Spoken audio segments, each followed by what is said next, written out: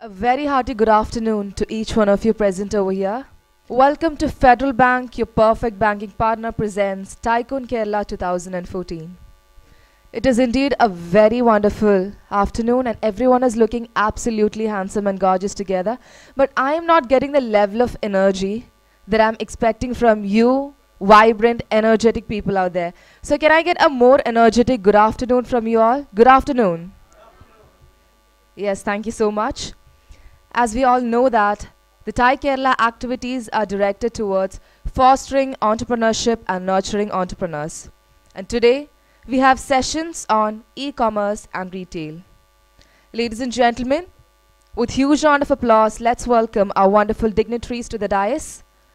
Mr. Deepak Aswani, the Managing Director of the Raymond Shop. Professor Naveen C. Amble, IIMK. And Mr. James Joseph, CEO, Jackfruits 365. A huge round of applause to the wonderful dignitaries. May I introduce to you, moderator of our session, Mr. Deepak Aswani. He has got a lot of firms including Lachmandas and Sons, Ashwani Enterprises, Prestige Textile Enterprises, Prestige Textile Distributors.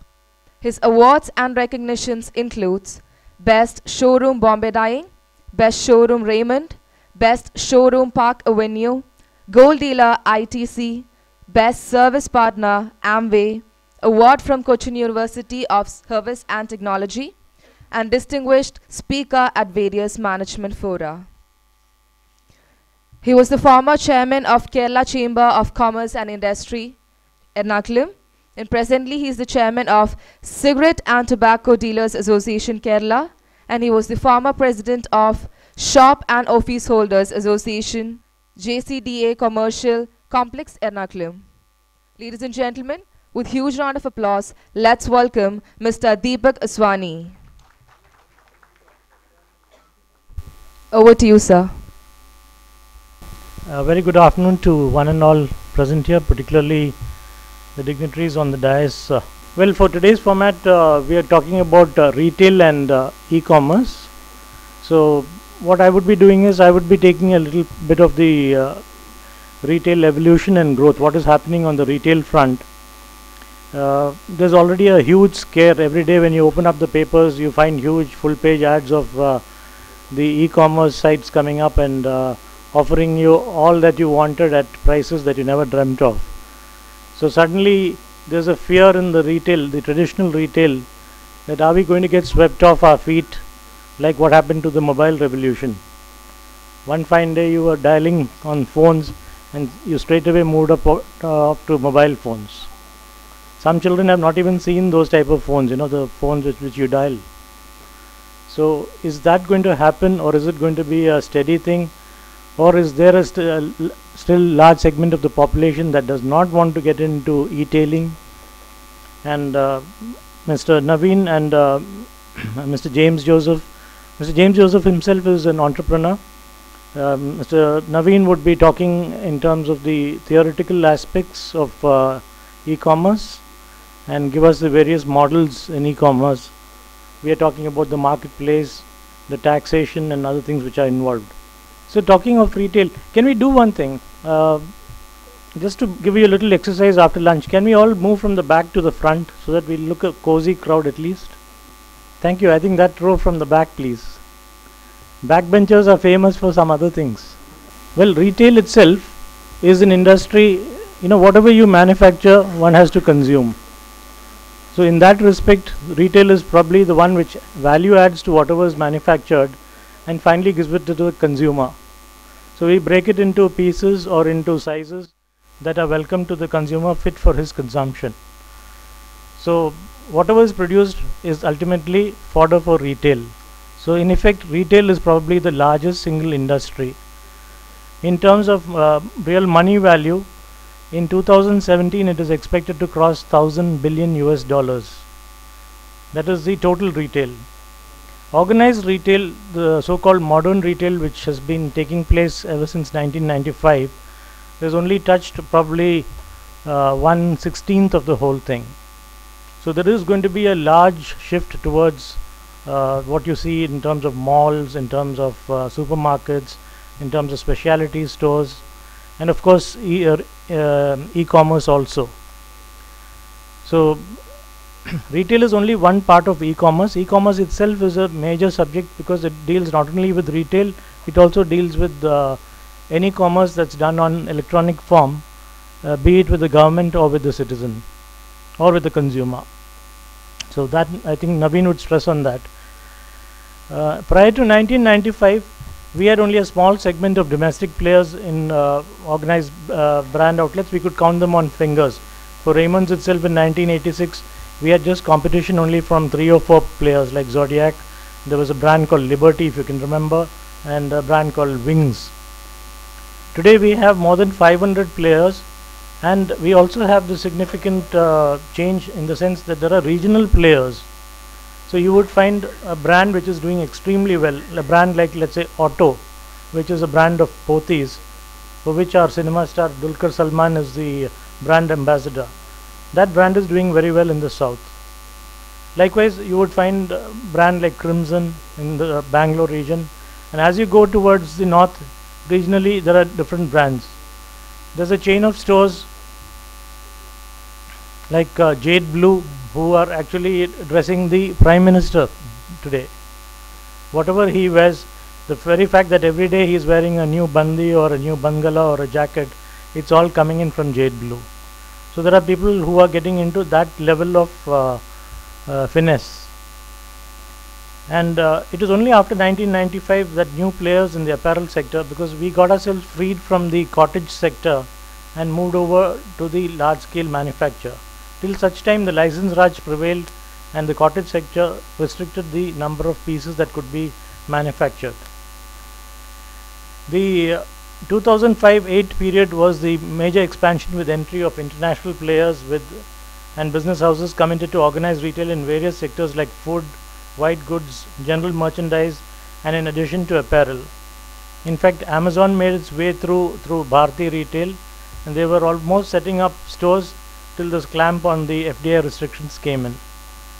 Now more on FDI restrictions we can delve on if there is a question answer session on this.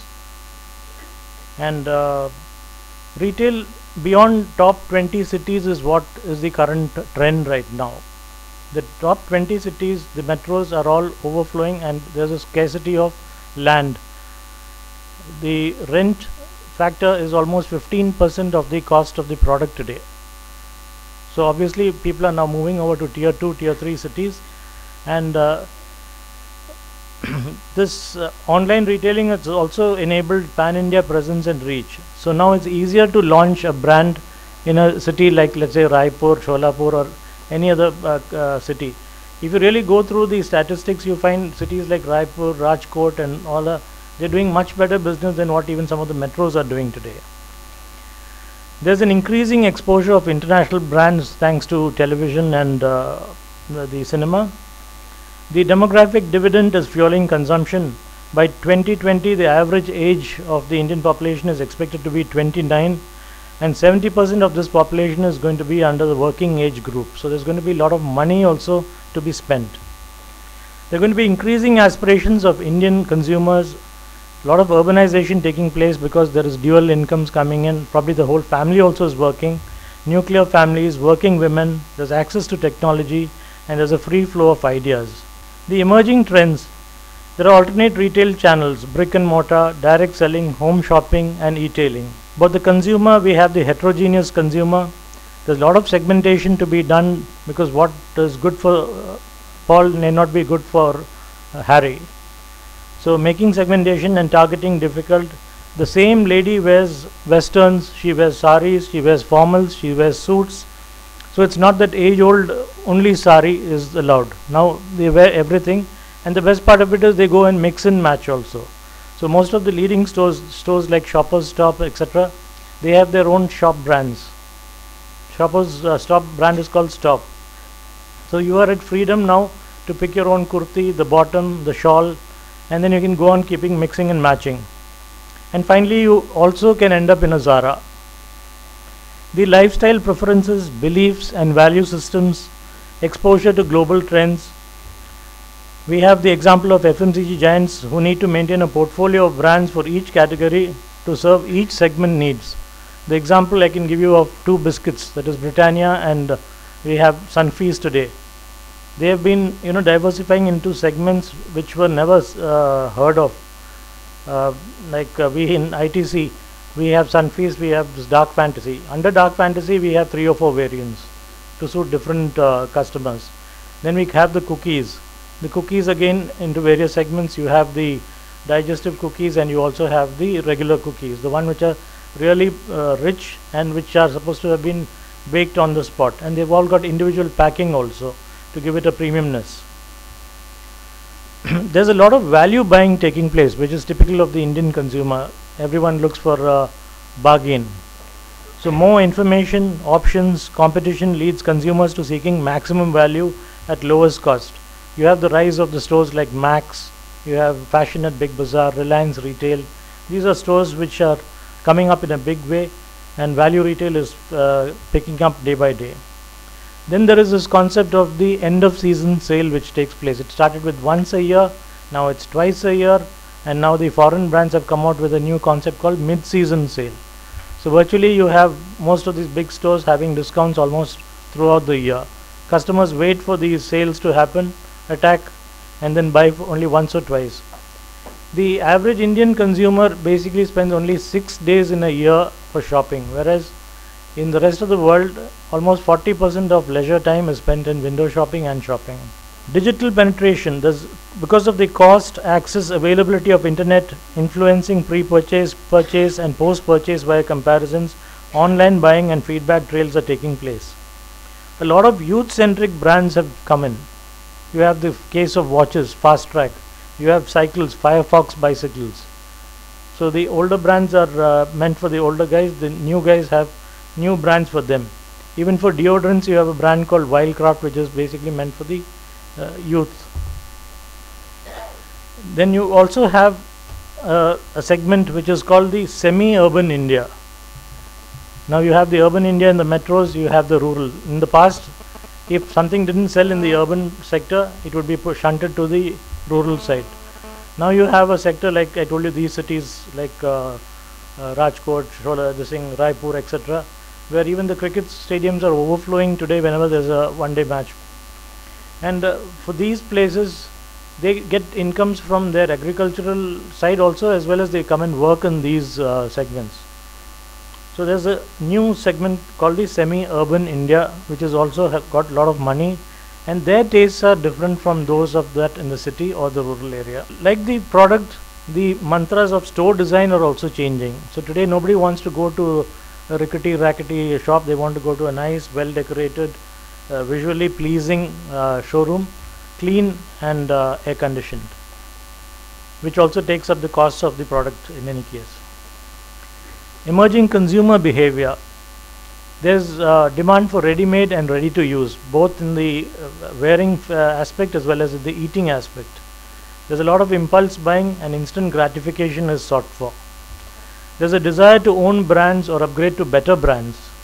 That's a constant process, and every marketing man's dream is to upgrade the person to the highest level. There's a shifting focus from products to services. We just saw one service which Dr. Nene talked about, how dancing was made into an exercise. So you have personal wellness, grooming, eating out, hobbies. These are all the service aspects, and there's a lot of self-indulgence. So the person wants to spend money for himself. There's an inclination towards specialty retailers offering experiential shopping. So people go to Mothercare, Crossword for books, Sunglass Hut for glasses, and so on. And there are desire for solutions over products. They're looking for the complete package with expert advice. So you now have the concept of a salesman walking with a tablet, and he has all the technical details of a product with him as he walks along the side to you and explains to you what is the product and what are the technical aspects of that product. In fact, a very interesting aspect in Raymond's, the training is done on the standards of Singapore Airlines. So it comes in a package that the salesman is told on which side of the customer he should be standing, and he should be bent 15 degrees almost like a semi-bow, so that he speaks of respect, and he cannot point out at things. He has to show the way like this, and he has to speak in such a manner, and there will be always one person in the aircraft when you fly who knows the language of every single passenger, in the sense that if the crew is of something like 16 people and there's a crowd of about 200 people in the aircraft, these 16 guys will know the language spoken by all these 200 people. That's the customer service that is being asked for and given by many of the companies today. And all this is smitten by technology. We come back to brand strategy for most of the retailers. Basically, it's for enabling lives. Brand need to enrich lives and provide solutions. Misguiding or fooling the customer through smart communication is now impossible. You have the idea campaign which says Ullu banayenge, that will not work now. Inclusive versus exclusive. How targeted should a brand be? Does exclusivity work in a society of converging incomes and aspirations? So it's going to be very difficult to be exclusive because everybody's got his hands on to everything. The green strategy. Adopt the green strategy now while it's feasible. Everywhere we talk about the green strategy now. Hotels are becoming green, offices are becoming green, and so on. Society like tobacco, liquor, ghee, carbonated drinks, ready to eat fast foods. Then you need to have a counter strategy. Promoting responsible drinking, running a de-addiction center, mass media awareness campaigns, etc. I think Kerala would do well to go into these aspects. The ears of the customer in the name of 360-degree campaign, striking the right balance and not overdoing it. And finally, there's a CRM program. You should always have a CRM program in your marketing strategy. A good customer loyalty program will always bring back your customer, and the customer who comes back to you always is responsible for all your growth in your business. So these are the trends in retail. I'll now pass on the mic to my friend Mr. Naveen Amli, who is Assistant Professor IIMK, and he'll lead you through the e-commerce session. And after that, Mr. James Joseph will talk to us about the practical experiences that he faces while putting up a site and the various payment issues and other things. We'll also have a question and answer session after this. In case you have questions, I would be grateful if you could quickly write it down on a chit and pass it on to us. That way we could go a little faster. So over to Dr. Naveen. Thank you. Great. This is better? Okay, good. So I wasn't sort of sure exactly what to talk about today because e-commerce is such a large, domain. Okay? So there's three things that I think you need to know. One is, which Deepak was discussing, how big is e-commerce going to get, and sort of which industries will e-commerce really succeed, and where is it going to be sort of a small player, right? For example, e-commerce is never going to be big in the automobile industry, but it'll be huge in the travel industry. Okay? So they're kind of related, but the effect is completely different, right? E-commerce has been around for 20 years in the US. It's a mature industry, but they have almost no headway in selling cars online. Okay? But the travel industry has been completely transformed. Right? They wiped out all the regular agents, and I think Thomas Cook and a couple others are just surviving. Okay? So some industries will be affected more by e-commerce than others. Okay? So that's one topic. Okay? Another one that you probably need to know, or you should know, is about the impact of brands. E-commerce is all about brands. If your company does not have a very, very, very, very strong brand, you have no chance of surviving. You'll get wiped out by someone else quickly. If you're a brick and mortar shop, like a regular shop, you can last. But online, without a strong brand, you're finished. So those are two topics, but I'm not going to discuss those today since I have limited time. I've been thinking about what to talk about, and I realize you're all entrepreneurs. Right? So I'm sure that a large number of you here want to start your own business. So what I thought is I'll discuss online business models with you. Okay? So I'll discuss some of the popular online business models, and maybe one of these will make sense, because I'm sure you already have some idea in mind if you're in this session. Okay? So I'll try and do this in about 20-25 minutes, and then James will speak for a while, and then we can have a discussion after that. Okay, so what is a business model? Okay, a business model is just a way that your company makes money. Okay, it's also called the architecture of your revenue. Okay, so what is it that you're going to do, and how is it that you're going to be compensated for what it is that you do? Okay, and that's all the business model is. And a business model has two components. There's a very simple way of looking at it. There's the activity model, which is what activity are you doing, what service are you providing. Okay? And then the other one is the revenue model. Okay? So how do you ask for money or make money from whatever service it is that you're providing. Okay? So under activity, we have the merchant model, which is your classic Flipkart and so on. You have the manufacturer direct, brokerage, community, content, and service. And revenue can be made through advertising, commissions, margins, and also what is known as subscription and utility. And I'll go over each of these with a brief example. And eventually what you do is when you start your business, you take one of each and you put them together. You perform one of these activities, and then you use one of these revenue techniques, and then you build your business model. Okay? And most .com companies would fall under these. There's a few other categories we could come up with, but these pretty much cover all the major ones. Okay? So let me start with the activity models. Okay? So this is what you do. Okay? So the most common one is what's called the merchant model, which is basically being a merchant online. Okay? You're doing what people have done since the dawn of time. Right? You get something from someone else, and then you add a margin to it, and then you sell it to somebody else. Okay? And companies do the same thing online. Your Flipkart, your Amazon, these are all merchants. Okay? It's a very simple business model. Right? You do wholesaling and retailing using the World Wide Web. Okay? So that's a very simple one. So Home Shop 18, Flipkart, iTunes, FutureBazaar.com, all of these would fall under the merchant model. The other one is the manufacturer direct model. Okay? And the classic example is Dell. All this means is that the manufacturer directly sells to the end customer. Okay? So they don't use wholesalers, they don't use retailers. They use the power of the internet to sell directly to the end user. And Dell is the one that's really made this famous. Okay? Although they've changed a little bit in India because their traditional model didn't work. So Dell has revenues about 57 billion US. And in the US, they were all about direct sales. But in India, they've changed. And even in the US, they've started to change quite a bit. In India now, they have 150 retail stores. They're not very big, where people can go and get a sense of the product, and then they'll place the order for you. But essentially, they're a manufacturer direct company. So these are what their showrooms look like.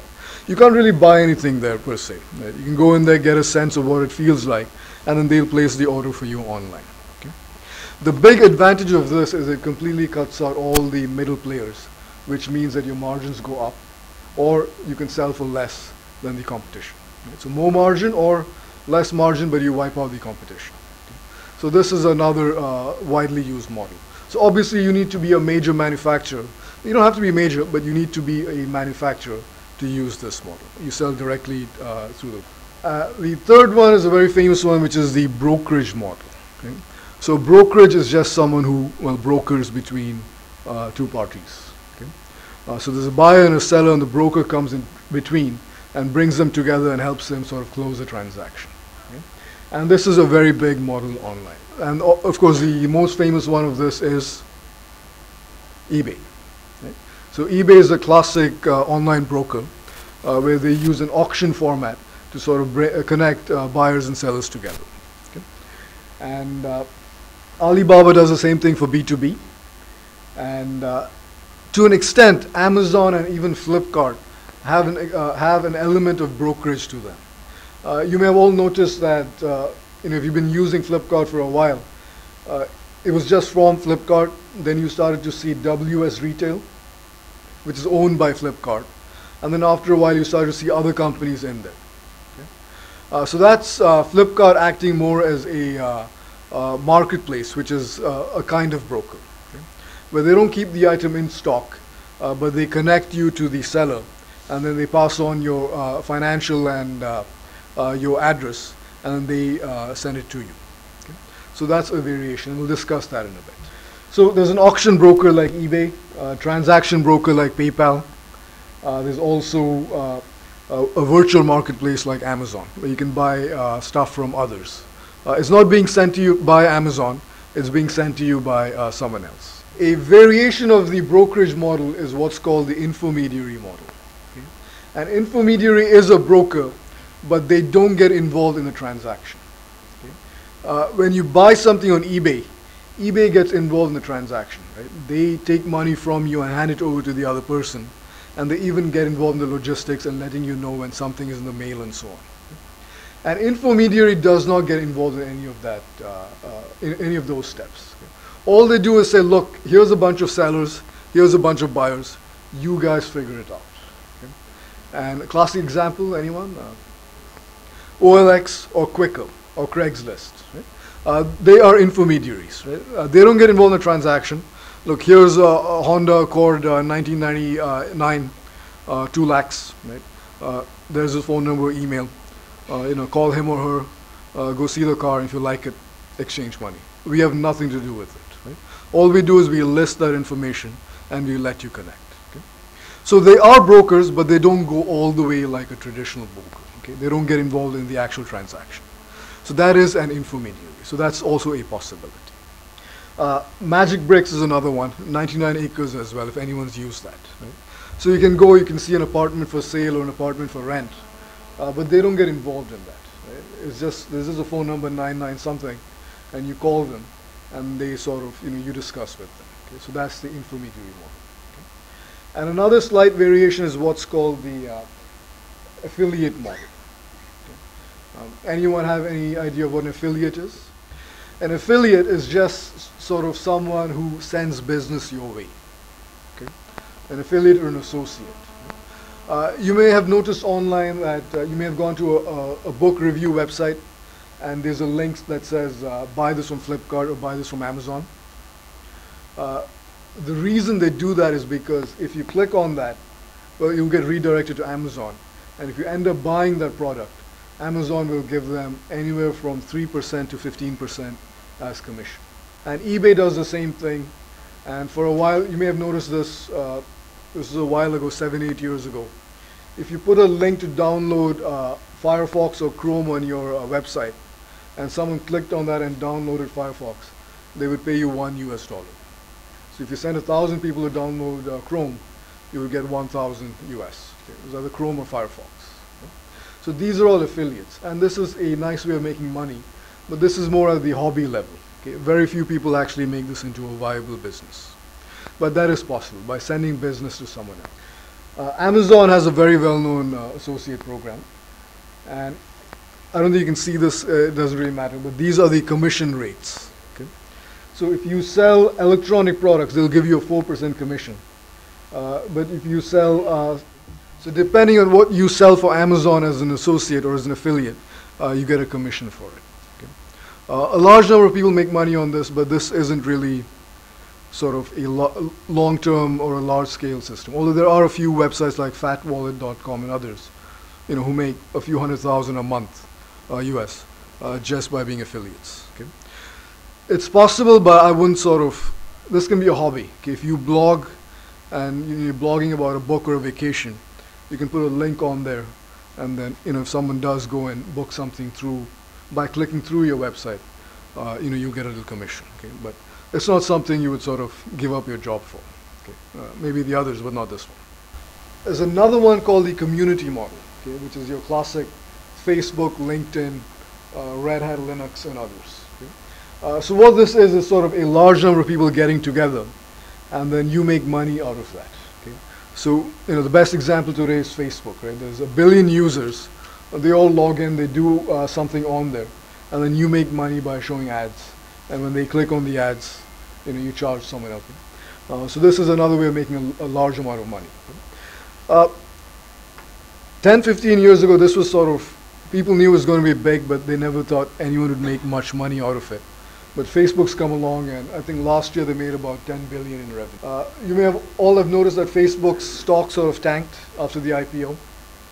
The big question was, how are these guys going to make money? Okay? And one of the worries was a lot of people started to access Facebook through their phones. Okay? And the analyst said, look, no one is going to click on ads on the phone, Because you all see in the old ads, right? There'll be a little ad at the bottom, and no one clicked on that. Okay? So what Facebook did is they completely changed the format of the ads. You may have noticed this if you use Facebook. You've seen the sponsored stories.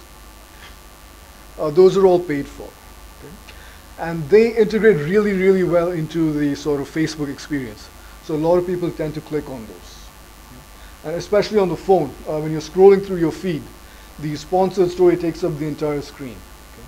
So you're much more likely to click on it. Okay? So they're making a ton of money now. Okay? And it's been about 10 billion last year. So the community is also a good way of making money.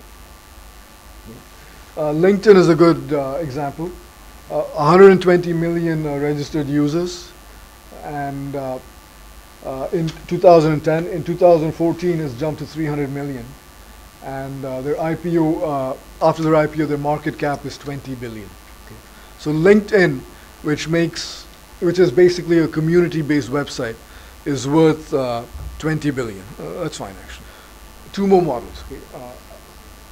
Another big one is the content model. Okay. And this is basically your YouTube and others, right? Where you provide some content, whether it's Times of India, a newspaper, or a blog, or movies or songs, and people access those contents, and then you make money out of that. Okay. So any magazine, any blog, any newspaper, any music website or anything like that, a gossip website, any of those would fall under the content model. Okay. And finally, you have what's called the service model. The service model is basically providing some kind of service, business solution as a service. Okay. What's also known as SaaS. Right? So what this is, you provide some kind of a service, whether it's email or design, or some kind of productivity software. For example, Constant Contact or Pidoko. Has anyone used Constant Contact? Okay, it's a mailing list management software. Okay? You can manage your contacts, and you can send them newsletters and so on in a way that doesn't sort of get blocked by the spam filters. Okay? So that's a well-known company. Right? So that's one service they provide. Pidoko is a web design, what's known as wireframing. You have a website in mind and you want to design it. You just want to flesh it out like you do on a piece of paper. You can use Pidoko. Right? And they charge a monthly fee for that. There's Google Docs. Gmail is also a service. And Salesforce.com also lets you manage your sales contacts. Okay? I can also include infrastructure, for example, Rackspace or GoDaddy or the Amazon Cloud. Does anyone use the Amazon Cloud or Rackspace? Yeah. So this is, again, the service model. Okay? They're providing you a service, and we'll look at their revenue model in a bit, how they make money out of that. Okay? So these are the things that you can do to provide value to customers. Okay? You can be a merchant, you can be a broker, you can be an intermediary, you can be an affiliate, you can set up a community, you can provide content, or you can provide a service, for example. These are the things that you can do. So the next question is, how do you make money by providing one of these types of activities to customers? Okay. So we'll look at the revenue models very briefly. Okay. The most common revenue model is the advertising model. Okay. And the reason it's very popular is because you don't need to get involved with any kind of financial processing. Google's AdSense has done a really good job, where you just sign up with them, you put a little script on your website, and it generates ads. And if they click on it, Google will deposit the money directly into your savings or checking account. And that's a multi-billion, many billions in fact, dollar business. Which is why most people like the advertising model. There's no minimum requirement. If your blog only gets a few hundred visitors, you can still put ads on there and make some money out of it. Okay? It's a low cost, no sort of setup aspects involved with it. Okay? So this is very, very common. Okay? So what model does this work best with? It works best with the intermediary model, for example, Quaker and OLX. Right? So if you're wondering how Quaker makes money, I mean, initially, of course, they're making money, or they're not making money. They're spending money from the VC. Right? I mean, the VC is giving them money and they're burning through that. But eventually, if they do make money, it will be through ads. Okay? They may have other services, for example, sponsored listing. They'll take your listing and make it prominent, but largely they make money through ads. Okay? And the same thing with the community model. Facebook and LinkedIn, they may make a little bit from membership and so on, but 99% of their money comes from advertising by putting ads for other companies like Jabong. And it's a little hard to see, but if you can see the little green bar somewhere in the middle of the screen, the horizontal green bar, that actually says buy from Amazon or buy from someone else. Right? So if you read the book review, like it, you click on buy from Amazon, and when the link gets redirected, there's a little code in the URL that has your ID, right? Yours as in Goodreads ID. Okay? So if the person ends up buying something, then that ID is given a credit of whatever the commission rate is. 2%, 5%, 10% gets sent over to them. Okay? And if you click on the Jabong ad, then it doesn't matter if they buy something from Jabong or not. It's per click. Right? But the Amazon is per purchase. So it doesn't matter if you send 1,000 people. If nobody bought anything, you don't make any money out of it. But if 1,000 people clicked on the Jabong website and they're paying you 5 rupees a click, then you make 5,000 bucks. Okay? So that's sort of the difference between the affiliate and the advertising models. So this is one way of making money. There's the margin and commission models, which is what your Amazon and your Flipkart do, okay, and your eBay. Okay? So eBay is commission based. So if you exchange something for say 5,000 rupees, they have a commission of 2.2% or something like that, which is what they take, and that's how they make money on it. Okay? Technically speaking, Flipkart and Amazon should be purely on margin, where they get something from the wholesaler for 1,000 rupees, they mark it up to 1,200, and then they make 200 rupees profit. It's obviously a little more complicated than that. Okay? They do send back stock, they have minimum advertised pricing, the wholesaler has a lot of input into how their products are sold and so on. So they're almost sort of a mix between margin and commission, because the model isn't as clear as you sell me 1,000 pallets for 1,000 rupees each, and I'll mark it up and sell it. Okay? That's generally how it works, but it's a little more complicated than that. So I put them both under margin and commission. Okay? So Flipkart is a good example of this. Okay? I've soured on Flipkart after their big billion sale. So I was a little annoyed by that. And so it turns out big billion was for them to make 1 billion rupees as soon as possible. Right? So the deals were, I think some of you saw the analysis, right? The price jumped up over 2 days by 100%, and they gave you 50% off. Right? So many people are upset. I mean, in their defense, I say, look, we just removed it was already on sale. We removed the sale and then put a new sale on there.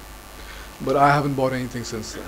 Until that point, I had spent a little over 1 lakh on Flipkart, and I really haven't bought anything since then. This is the other issue I spoke to you about earlier, which is your brand. Okay? Your brand is something you need to sort of jealously guard, because something goes wrong, it can affect you quite badly. Okay? So I was a hardcore Flipkart person. Now I'm more into Amazon and Snapdeal. Okay? Before they were my distant second and third choice. Okay? Now Flipkart is my third choice, and these are my first and second choices. Right? So you got to be very, very, very careful with your brand. Right? And I mean, everyone makes mistakes, of course, but it's something to keep in mind. So who does it work best with? Obviously the merchant model and the manufacturer direct model works best with commission. Okay. And the last two, you have the subscription model, and subscription is a monthly, or it's a periodic fee. It can be a monthly fee, it can be a weekly fee, it can be an annual sort of membership fee, and so on, or even a daily fee. So this is also widely used. The best thing about the subscription model is once you get the customer, he has to stop paying you money actively. Okay? Flipkart, he has to sort of actively pay, or she has to actively pay you money, right? Okay, here's 500 rupees. Subscription is once you sort of got them as a customer, they need to stop paying you because their card is going to be billed every 30 days. They're going to be billed, 99 rupees or what have you. So unless they decide to stop, you have a very steady stream of money coming on a regular basis. Okay? So if you can get a subscription model up and running, in the long run, even though the amounts you charge may be small, in the long run, it can be very beneficial. Because all the customers you've accumulated, you build on those, because they're sort of, let's assume that 80% carry on. You're sitting on top of that 80%, so the pie gets bigger and bigger. Okay? So that's a huge advantage of subscription. So the most famous of this is Netflix, which isn't yet available in India, which is online DVD rental. Is anyone familiar with this? Yeah. It's basically, what you do is you pay a fixed monthly amount, and they keep sending you DVDs by mail. Okay? So they send you a DVD, you watch it, you put it in the envelope, you send it back, and then they send you another one from your queue. Okay? Unlike the traditional model, you don't pay per movie that you watch. Right? You pay per month. So you watch 20 in a month. Of course, there's a delay between it coming to you and going back. If you watch 20 in a month, you get the same charge. If you watch 1 in a month, it's the same charge. The reason it was successful is because there's no late fee. If you want to keep the same DVD with you for 2 years, no one is going to bother you. But you will obviously pay 2 years worth of monthly fees. But there is no sort of anyone calling you. It turned out that the thing that people hated the most about renting movies was the late charge. So this company came about and they wiped out Blockbuster. So Blockbuster is bankrupt because of Netflix. And they're very, very successful with the subscription model. Very small amount, right? Like $7.99 a month. It's not really a big deal. But every month, $8 times 12 is almost 100. Right? So suddenly that's a lot of money. They're paying you $100 a year for your service. Okay? So this is also a very, very successful model. Okay? BigFlix is the Indian equivalent, but it never sort of took off. Okay? It's streaming only, and they only have Indian movies and so on. It's not a big hit, but they're sort of the Netflix clone in India, if you will. Again, subscription model. Okay? So it works best with content. Okay? For example, the New York Times or Netflix and others. Or even a service model like Rackspace, where you rent a server for $79 a month and so on. Or Salesforce.com, where you can manage your contacts online, and they charge you a membership fee of $29.95 for light, $49.95 for the silver package, and $50 for the gold package, and so on. Right? These are good ways of making money. Okay? And I'm going to end with the last one, which is the utility model. Utility is another name for the pay-as-you-go model. So most of us have the prepaid phones, right? 97% of all phones in India are prepaid. There's very few postpaid. So that is a pay-as-you-go model. When you go to airtel.in and then you load a certain amount of money and you keep using that, and when you make enough phone calls it runs out, that's the pay-as-you-go model. That is also a very successful model. Okay? It's also what's called as metered subscription. Okay? So it works best with, again, with the service model and the content model. For example, iTunes. Right? iTunes charges you per song or per movie that you download. Right? Generally, a song is 99 cents, and they charge you per song. So that's the utility model. Okay? So I'm sorry I rushed through it. There's not much time, but those are the possible activity and revenue models that you can mix and match. Okay? So the question becomes, what is your business model? Okay? What activity are you going to perform? Are you going to be a merchant, a broker? You're going to provide content or some kind of service? And how are you going to make money out of that? Are you going to set up a credit card system? Are you going to outsource that to, say, Google Pay? Or is it going to be advertising based? Okay, so these are the questions you need to ask. Okay?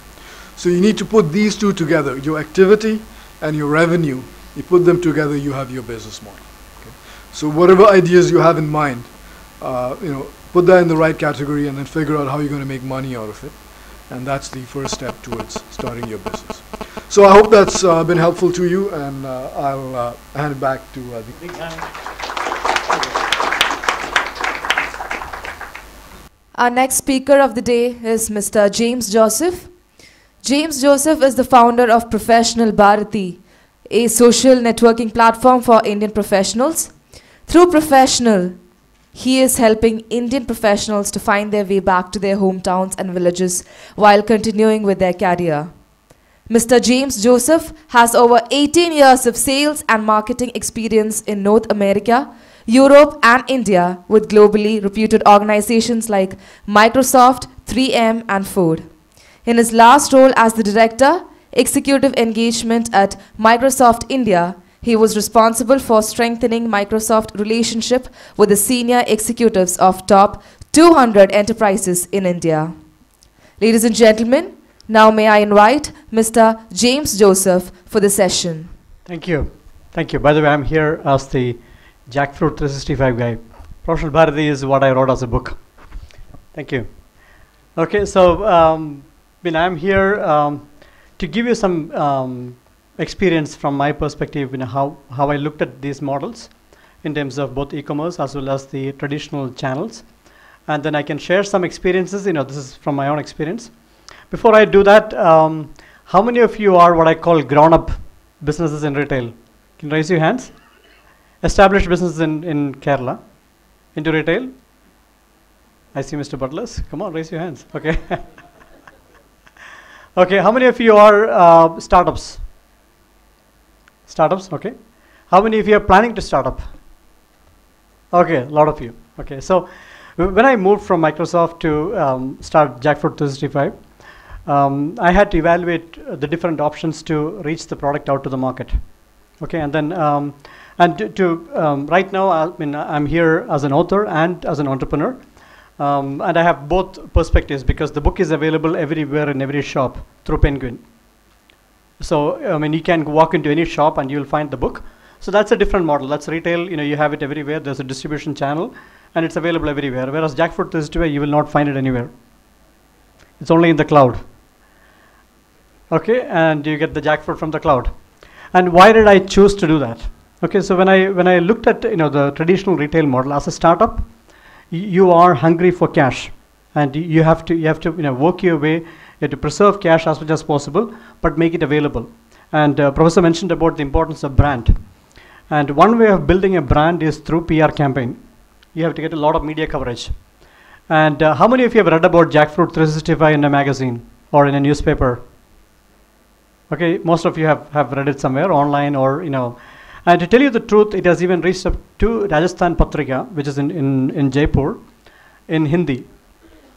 And it's all happened, from Farmers Magazine to Business World, in Kannada, in Tamil, everywhere you will find an editorial article about Jackfruit 365. How did I manage that within the first year itself? With no marketing dollars. How did I do that? It's because it is available at every nook and corner of India. If a journalist wants to write about your product, it has to be available to the reader.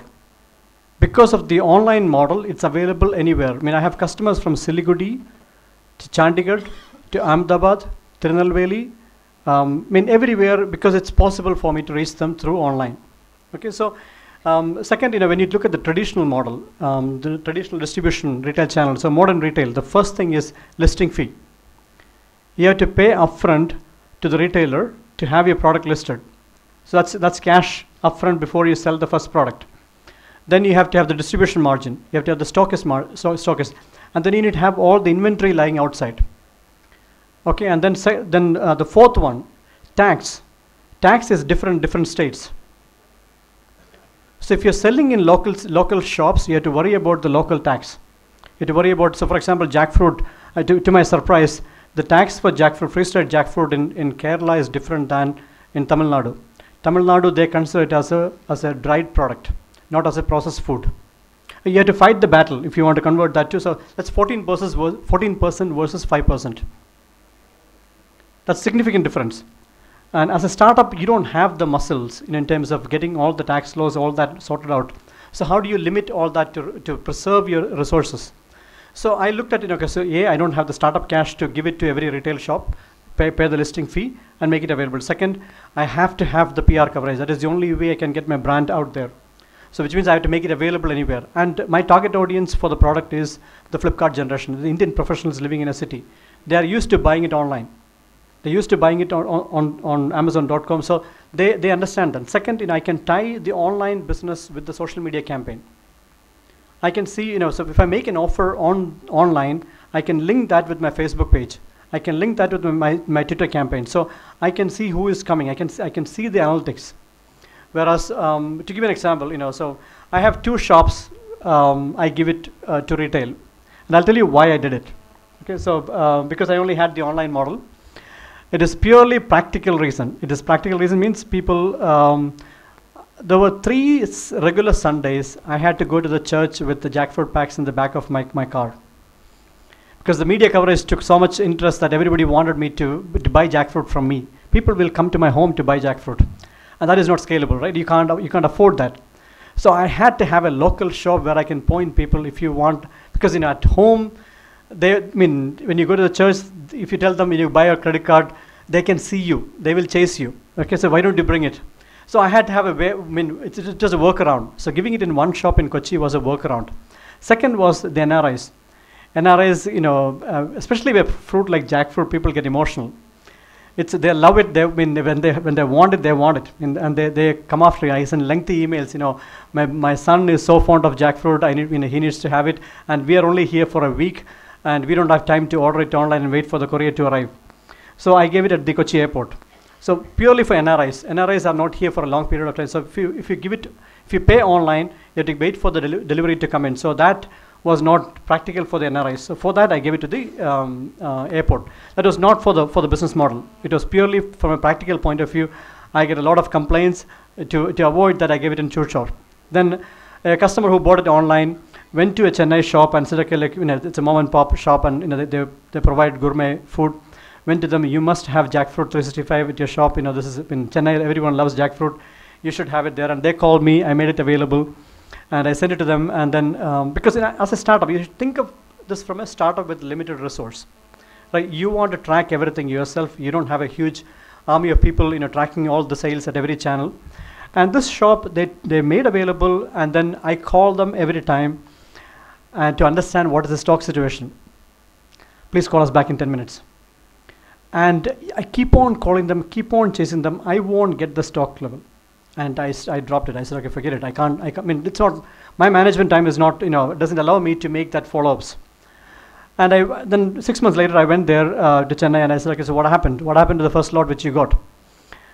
And then they gave me a check. So they had issued a check in my name. They used to distributors coming to the shop, looking at the shelf, what is the current stock, they restack it, and they collect the check and go back. They're not used to somebody following up. They're not used to somebody calling them on the phone. It is they provide the shelf space. Somebody walks in there every week, looks at what is the stock level, replaces the shelf, and then collect the check and go. That means you need to have a distribution network. You need to have, so that's how much cash outstanding you have. So from a cash flow point of view, that was not practical for me. So now let's talk about the good, the good part of using the e-commerce model as a startup. So first I talked about reach, right? In one go, you can make it available all over India. It helps your PR campaign. Second, inventory. Okay, so with jackfruit365.com, when people buy online, my entire stock is sitting in one place. It's all sitting in Kochi. And as the order comes in, we send it through DTDC by surface courier. So as the order comes in, the material leaves here. So my stock is only in one place. So I have better control over my inventory when I have an e-commerce model. Now, second part is about cash. So as a startup, you have to cash flow is critical for you, right? So how do you ensure you have a positive cash flow model?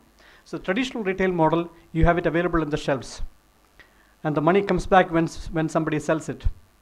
So that's how much cash outstanding you have. The more you grow, the more cash outstanding you have. Unless you have a cash and carry model. When you're an established brand, you can dictate that. Till then, you have your inventory lying out there. And I'll talk about the bad of e-commerce. Okay, so especially in India. So with an e-commerce model, people pay by credit card. Cash comes in first, then goods leave. So I'm always on a positive cash flow model. Money comes in first, then goods leaves my godown. So from a startup point of view, that's a risk-averse business. You're not chasing for collections. Whereas people get emotional, I'm not offering cash on delivery. They're pampered with the cash on delivery model. cash on delivery model is poised to fail. It is poised to fail. It is not a good business model. But to encourage people to pay online or to get online, they have offered the cash on delivery model. It is a negative cash flow model. Your goods get there, and then if they don't buy it, you also have to pay for the reverse logistics. Okay, so you have cash outstanding, and then you have to, who do you rely on collecting the money? It is not through post office. So you have to have the machinery out there to collect the cash back, right? So collecting cash back is also expensive. So I insisted on cash on delivery, only credit card, no cash on delivery, which is not good if you're thinking about valuation, if you're thinking about scaling, if you're thinking about volume business. But to start up, to establish your brand, it's a good start, and that also gives you feedback. And to me, the first level of feedback, whether this product is good or not, is about repeat customers. Somebody who bought it online, they come back to my Facebook page, they like it, and then they ask for recipes, and they come back and order more. When I start seeing the repeat orders, that's when I see, okay, my product is good. Till then, I have no clue. And to give an example of the book, so God's Own Office has been selling. It's on the bestseller for the last 5 weeks. But I still have no clue. Where is it selling? What kind of audience are they buying it? I have no, because you lose control. You have given it to the distribution, you have given it to the channel, and you have to wait for a few months to get the channel reports. Whereas with Jackfruit 365, I know exactly which age group of women are buying my product, between 25 and 35, and predominantly from Bangalore. Those who are, can you hear me? Okay, so those who are, so I can see the age group, and they're craving for recipes, right? So they need recipes. They're used to buying something from the shelf, get a recipe, prepare something within 20 minutes. So they're craving for recipes. So I know that, okay, recipe is going to be critical for my product promotion. So that kind of feedback you can get on e-commerce, tied with social media. But when it comes to traditional channel, but at the same, let's talk about what's bad. I must tell you, in the first few weeks, God's Own Office sold more books than Jackfruit 365 because it's available everywhere. You read it on the newspaper, you read it on Indian Express, you read it you see it on TV. Then you walk through the airport, you see the book out there. Oh, I heard about this book. Let me go. You create the brand awareness through PR. Then if they see it, they will buy it. So you will get more volume if you have it available on the shelf everywhere people see it. So getting onto online and to use a credit card, significantly low in number, but it's good for a startup. It's good to prove your model. Once you scale it, now I got the feedback. We have got 50 recipes. Now we are test launching in Kerala through retail starting January. We will have it in Kerala. We are giving it in Dubai. So we have so all those feedback which we got through the e-commerce as well as through the social media, we have incorporated that into the model, and now we are scaling. And second, on the price. So we talked about the benefits of reach. We talked about inventory. We talked about tax. So when you're selling it from Kerala, only the Kerala tax is applicable. So you don't have a tax consultant because you only need to worry about one tax. When you're selling even the e-commerce, the sale happens in Kerala. So you only need to worry about the Kerala sales tax. Whereas if you make it available in retail shops, you have to worry about every state tax. From a scalability point of view, those are things which you have to factor in, right? So you need to have the tax consultants looking at the local tax laws at every state. Now, what's the other one which I talked about? Okay, so so we reach, inventory, tax, cash flow, media, low volume, and then there's one more thing. Okay, price. Yeah, we talked about price, right? So so Jackfruit 365 price is $2.99 per pack. I can only do it if it is online, because you can charge the delivery extra. So when you give it in retail MRP includes the delivery charge to the local shop. So if you think about the cost of transportation to Chennai and then all the distribution channel, then retailer's margin, all that has to be included into the MRP. Then you have to put, that's the MRP price. Whereas when you give it an e-commerce model, you can give an MRP plus delivery charges. So from a product perception point of view, your price can be without the delivery charges. You understand what I'm talking about? Whereas with the traditional channel, you don't have an option, because you have to recover all the cost up to the shop. So from a perception point of view, I mean, people understand delivery charges is actual, and it's not the product cost. It is the product price plus delivery charges. So you can keep your price low even though the actual total cost of ownership is same. But from a branding point of view, you are telling them what is your actual price, and then retailers margin, you can play around with it when you are using the e-commerce model. You can work on a lower margin compared to the traditional channel. So benefits, I talked about reach, inventory, tax, cash flow, media. Negative, lower volume. Okay, with that I conclude, and we'll take some questions. Thank you. Thank you so much, sir. Next, we have the Q&A session. Over to our moderator, Mr. Deepak Ashwani. We just have about 5 or 6 minutes. Yeah, please go ahead. Hi. Please introduce yourself. Hey, and I'm Azif.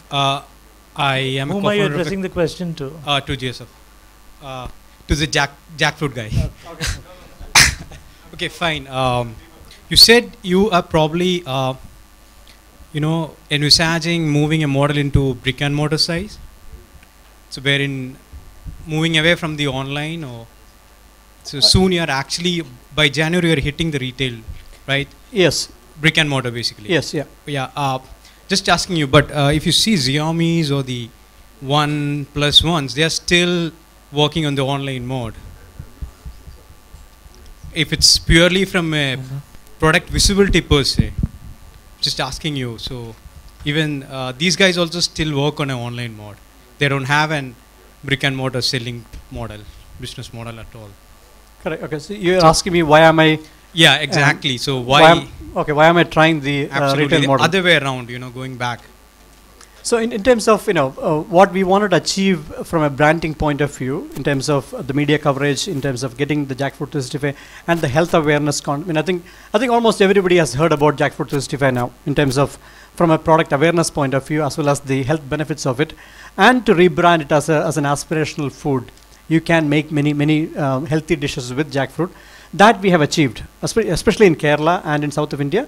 We have achieved that, and the metros we have achieved that. Now to increase sales, and look, I am here to create an organized market for jackfruit. And my end goal is to have fresh jackfruit, ready to cook jackfruit available in hygienically packed packs available in local shops.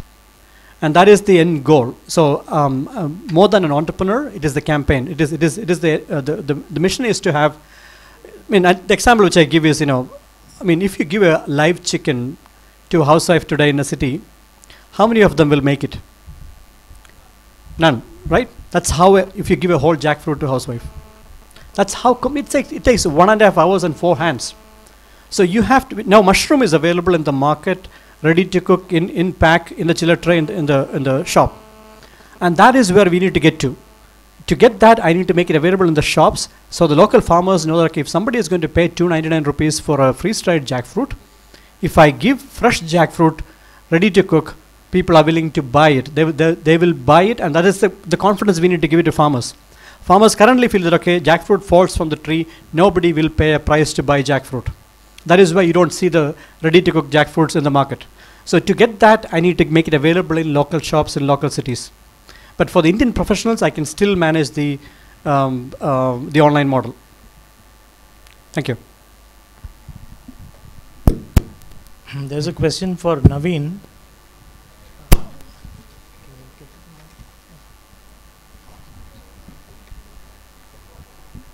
So this is from Nainan. So he wants to know the most reliable payment gateway. Okay. There's many. A famous one is authorized.net. That's a global payment gateway. But you may also want to outsource it to Google or Amazon. Okay. But you can even discuss with the, you can call the bank up. If you're dealing with SBI or ICCI, they'll have sort of a merchant banking division, and they'll give you some advice. Okay. But authorized.net is a well-known one. But honestly, you can shop around for this. I think you can just do a little bit of research and you can find a good deal. Yeah, 1 second. There's a question for me. Being a Raymond's, being an established brand for textile and its quality, what has stopped you from being a franchisee of some international brands, as you have the opportunity of manufacturing in India under license? This could have added more customers for international brands and retained the market share. Incidentally, what's happened is it's the other way around. Raymond's has just come out with a strategy to procure wool from Australia and now manufacture it in Italy. Italy is supposed to be the fashion capital of the world. And the brand is called Regalio Italio. And that is shortly coming into India, and it goes with the Prime Minister's objective of make in India ultimately. Because if we start making foreign brands here, I don't think we are satisfying that Indian aspect. As it is, Raymond's has got tremendous equity. We have a 90% brand recall. The sub-question saying what is the roadmap of pushing some ready-mades in other formats like franchisee, shop and shop, we're already doing it. It's available in multi outlets. Like in Shoppers Stop, you have a shop and shop. We have franchise outlets. We have MBOs stocking the brands and so on. Ultimately, it's a numbers game. Any other question? Mine is for Joseph. You were, first of all, brilliant concept. Can we see you, ma'am, if you don't sorry, mind? sorry, I'm sorry. You were talking about how for your online model you deal only with... Just hold it closer to you. Hold it closer. Hold it slanting this way. Is that good? Okay. Can you hear me now? Yeah. So you said that you only do the credit card model. You don't do cash on delivery. So I just wanted to know, is that like, have you researched the market and you sort of feel that cash on delivery is on its way out? Or is it that you feel that for your particular product, cash on delivery won't do? Because I'm battling the same problem and I'm a little skeptical about cash on delivery. I don't know that how it's going to work and what's the kind of guarantee that I'm going to have to give to my courier fellow and what's going to happen at the other end of the spectrum. What's that lady who opens the door, what's she going to say? And some research that I read somewhere says that how this cash on delivery works and why it works so well is because, see, there's an X amount of householders' income. So when she's done with all her dal and chawal and tel and all that, and whatever is left over is her shopping, and so it varies from month to month, and that's how she prefers to use it. So ignoring that is also not possibly sensible, but then again, it's a dilemma. So It's, why I chose not to, as a student of business, my view is that cash on delivery is poised to fail, and I'll poised to fail. Because it beats my business acumen. If it's for a valuation game, so part of my role before I started this, I was a mentor to many startups, and one of them, when I analyzed their business model, I found out that they were spending more money to collect the cash than the actual cash they were getting. Okay, because they had the cash on delivery model, and then they have to collect the cash from. So, for example, you got two options. They are a broker. In the model which Professor showed earlier, they are a broker. You got two options. You pay by credit card, or you give it to the manufacturer directly when they supply. Okay, so the manufacturer collects the money after they give it, and then they have to send somebody to collect the money from the manufacturer. And their valuation, so for them to get the VC funding, they need to have a lot of transactions. So to increase the transactions, they provided the cash on delivery model. And for the manufacturer, they go and give it, and they collect the money. They get free business. They get free leads. They get that. But then these guys will send somebody to collect because the percentage is for a broker, the percentage is very low. You go there to collect the money, and then they say, okay, look, why don't you come tomorrow? You don't get the money that day. And they go back next day to collect the money. 3 or 4 times they make the trip. It's costing them more than the money they're collecting. So cash on delivery model, you have to work the cost of collection and the risk exposure you have. Because, as your business grows up, moves up, that's the amount of cash you have outstanding. You have inventory. So one bad news, all of that material will come back. Think of the risk exposure which you have. Okay, if they haven't paid the money, and you start expanding, you start growing, you have more products out there, and then one fine day, one bad news, that is how much risk you have. So you think about your risk tolerance and then you can do it. This cash on delivery model, you take it for other products also, like garments, for example. This morning we talked about the trust factor, you know, whether you have trust in the consumer or you have trust in the supplier. That's a major factor. There are people who buy garments, wear it for that particular day and come and return it the next day. It happens in India only. So I'd like to ask the audience a quick question before we wind up. I have a question, Deepak. Yes, sir. Naveen, can I? Can I ask my question? It's an important question. How many of you think that online retailing is going to overcome or beat traditional retailing?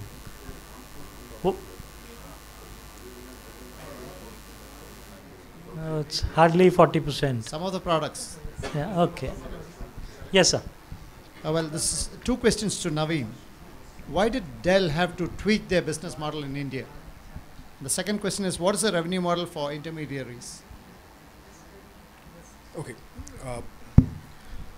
The problem with Dell is, in the US, $500 may not be a huge amount. It's a significant sum, right? But it's not a major amount. 30,000 rupees is a lot of money. Right? And spending 30,000 rupees on something you've never touched isn't something that sits well with us. Although that's changing. A lot of people are now buying jewelry online. They're spending up to 50,000 or a lakh buying gold from Carrot Lane and other places. Right? But largely it's because of the touch and feel aspect. Right? In the West, computers are saturated. Right? Everyone pretty much knows what they're getting. But that's not very true here. So it's still a significant purchase. It's changed the last 10 years, but if you go 10 years back, buying a laptop is the same as buying a scooter or even your first car. It was a major significant purchase. And people just weren't willing to sort of buy or spend that kind of money without touching, feeling, and talking to someone about the product. Right? But that's changing now. These days it's not really a major issue for a white-collar employee to spend 25, 30,000. They're okay with that. Your second question? Intermediaries is largely ad-based. So Quicker and OLX, they'll make most of the money through ads, but they can also make money through things such as sponsored listings. So we'll put your listing at the top of the page, and we'll leave it there for 1 week. You pay us 99 rupees for that. But it's largely ad-based. I think we'll wind up with this. Yeah, it's time. To Naveen only. How does a WhatsApp make money without any ads? What is their business model? Okay. Right now they don't need a business model because money is coming in. Right? They have the eyeballs. Right? But eventually it'll probably be again ad-based. They do charge money. They charge, I think, $1 depending on the platform. But I have been using for last 3 years, but every 6 months they keep giving another 6 months. So right now they're at the growth stage. Right? They just want you. They know they'll make money out of you 3 years from now. The goal is to grab you, which is what Facebook did. Right? And now they're making money. Again, we're running out of time, but it'll be ad-based. But WhatsApp has a lot of possibility for gift giving and retailing as well. also, does Facebook also make money out of selling data? Means data of users? No, because that'll be the end of the company if they do that. Okay. No, but at least some demographic data, like what age group? I think we'll stop for now. We can have a discussion in the hallway. So thank you so much. Thank you, Naveen, for the wonderful presentation. And thanks a lot, James, for the jackfruit. We are still waiting to eat jackfruit at the earliest. So I'm sure the next time in Tycon, jackfruit will be served. Buy it online, credit card. No way. Thank you so much. The sessions were very informative. I'm sure each one of you sitting here are brimming with these valuable information. So let's give a huge round of applause to these wonderful dignitaries over here. And as a token of love, respect and honor, we have a small memento. And to give away the mementos, may I invite S. Gopakumar, the charter member of TIE. Yes, a huge round of applause, ladies and gentlemen.